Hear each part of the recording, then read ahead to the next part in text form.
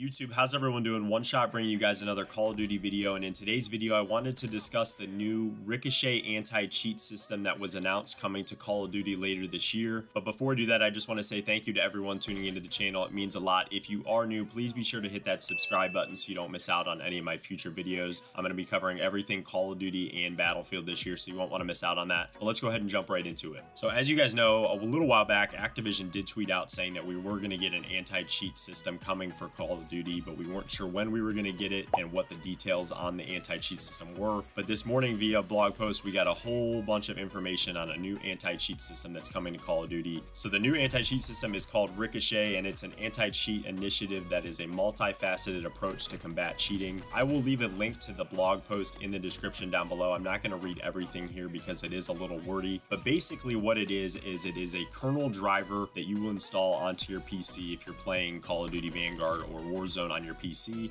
and it only runs while you're playing the game. So it's not going to be running in the background if you're playing other games or running other applications, which is nice, so it won't be eating up your GPU. But basically, once you open up Call of Duty Warzone or Vanguard, it's going to open up that driver and it's going to monitor your PC and what you're doing on your PC. So basically, if you're a PC hacker and you're running other applications that are assisting you in your hacking on Call of Duty, it's going to pick up on that, it's going to report that, and obviously you're going to get banned from the game. I really like this approach. This sounds like it's going to combat a lot of the cheating that's going on in Warzone, and it's going to be great for console players because there's not too many console cheats or console hacks that I'm aware of. It's mostly PC hacking that is going on, so it'll be interesting to see how this anti-cheat system works. But from what I can tell in Activision's confidence in this is going to knock down a lot of the cheating that's going on in Warzone. It's going to ban a lot of accounts and overall just help improve the Warzone gameplay experience, which is great because I've always thought Warzone was a great game mode. It plays nice, but there's just a lot of hacking that goes on. But that's pretty much it for today's video. Just a short upload. I wanted to cover the anti-cheat system and talk about it with you guys. Like I said, I do have that blog post down in the description below, so go ahead and check that out for yourselves. But thank you everyone for tuning in. Please be sure to hit that subscribe button if you're new, and I'll catch you in the next upload.